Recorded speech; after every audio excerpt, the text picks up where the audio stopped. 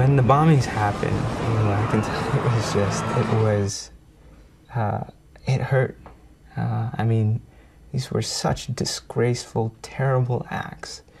And they'd attacked the symbol of my city. The Boston Marathon is something that we all look forward to in this film. I mean, everyone that we've talked to so far didn't really know, this individual. They may have interacted here or there, but didn't really know this individual. The older suspect, who intermittently visited, the congregation, and the two incidents. The first one was during a congregational prayer where the preacher, started talking about the appropriateness of, celebrating national holidays like July 4th and Thanksgiving, because Thanksgiving was around the corner, and, just how it's appropriate to celebrate the birthday of the prophet.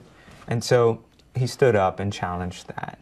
So that was the first incident. And then the second incident was in January, around Martin Luther King Day, when our preacher said, listen, Martin Luther King was a great man, he's always going to be remembered in history, in the context of also discussing Prophet Muhammad.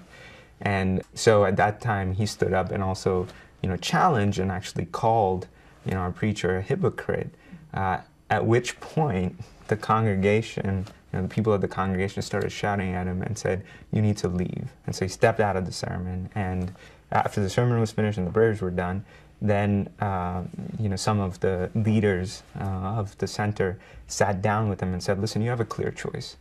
Either you're silent, from now on during these sermons, or you're not going to be welcome here.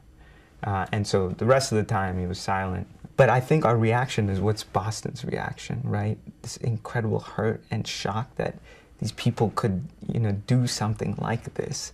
I think the spirit of Boston is the spirit of America. And I am confident that people realize that these people were isolated examples in the same way Timothy McVeigh was, in the Oklahoma bombings. I know that people of America, will not blame, a whole community for just the actions of one or two people.